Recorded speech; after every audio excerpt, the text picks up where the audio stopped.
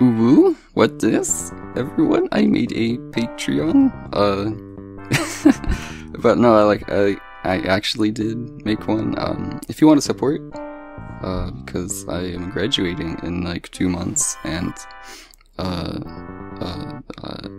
people say you should diversify your income as an adult, so that I don't end up homeless.